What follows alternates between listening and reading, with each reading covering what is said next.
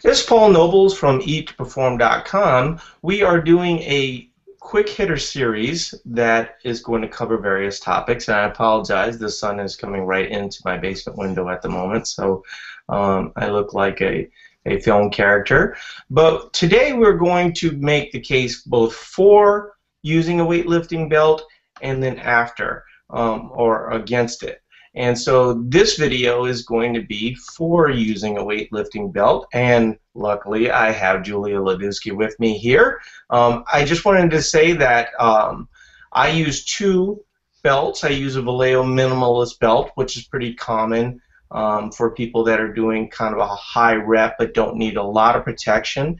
And then I use a Elite FTS lever belt. The reason for a lever belt is that you can actually just release the pressure much easier than unbuckling and taking the belt off.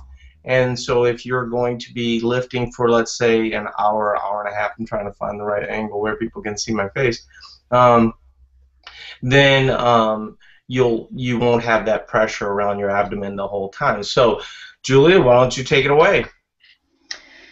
Sure. The case for using a belt, I think most people assume that when you automatically put a lifting belt on, that it will magically either allow you to lift more weight, or it will magically prevent back problems.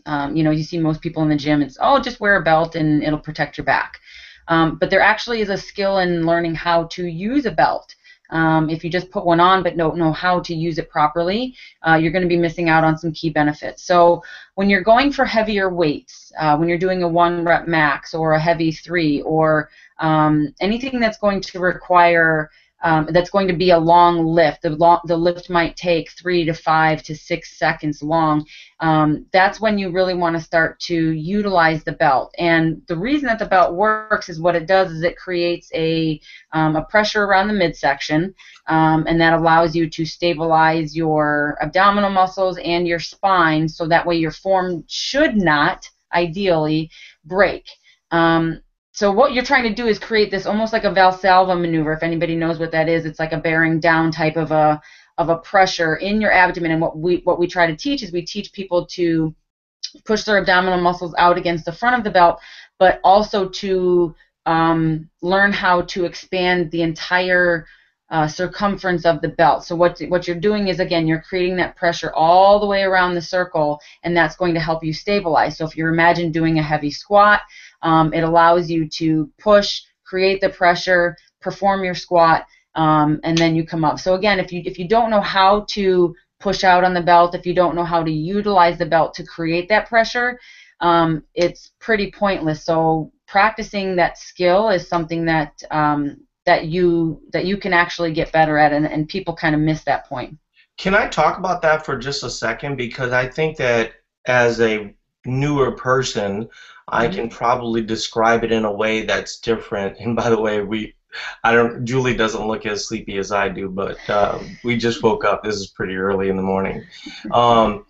And so basically, the best way I think you could say it is to make yourself as fat as you can. You know, breathe out as fat as you can. And I think I watched a video with Dave at one point, Dave Tate from Elite FTS, describing it. And when you have breathed as much as you can, then breathe some more.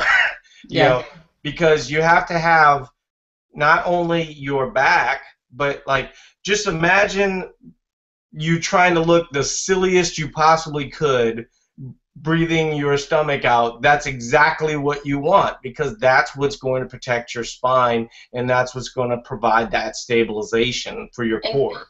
And you make a really good point. When you breathe, when you take that deep breath in, and then this is something that some lifters, some new people might not know. When you take a deep breath in for a heavy lift, yes, you are going to hold your breath. There's a lot of, things out there, don't hold your breath while you're lifting, and there are cases for that. But when you're performing a maximal weight, if you watch any heavy lifter, weight lifter, Olympic lifter, you have to hold your breath. The key is to not breathe into your lungs. If you see somebody take a deep breath and they inhale into their lungs, but it's all going here, that's not really doing anything in the abdomen and the abdominal muscles. So you make a really good point that you have to learn how to diaphragmatically breathe, which just means to breathe into your belly and make that your belly as big as possible. Imagine wearing a belt that's a size too big, but you want to fill it. You want to be able to expand it and push out on it. There's a lot of different, I was just going to say, there's a lot of different belts out there. You mentioned a couple that you like. I have a basic single prong belt from Elite FTS.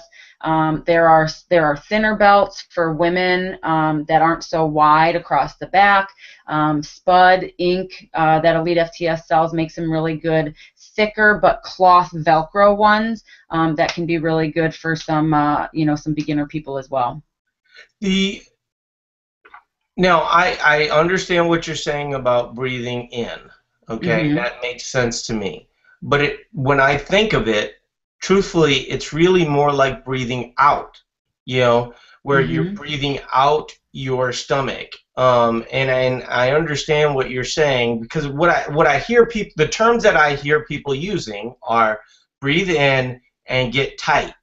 And so I think, let's say that you've been lifting for a month or 2 months, or you just don't commonly use a belt.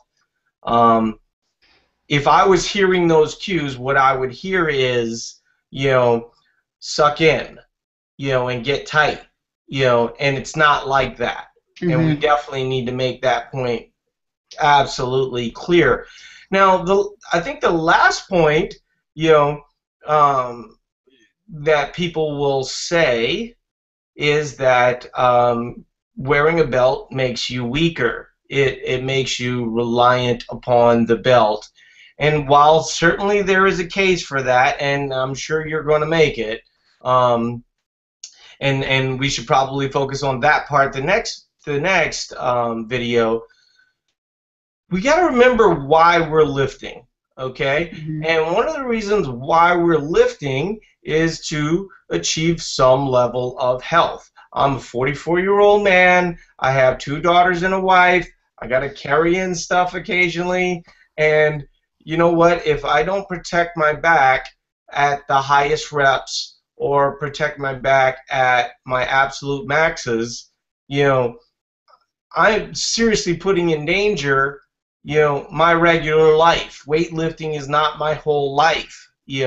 And people go, well, weightlifting totally is my whole life, dude. And I'm like, okay, even in that instance, it's only for an hour or 2 hours, 3 to 4 times a week.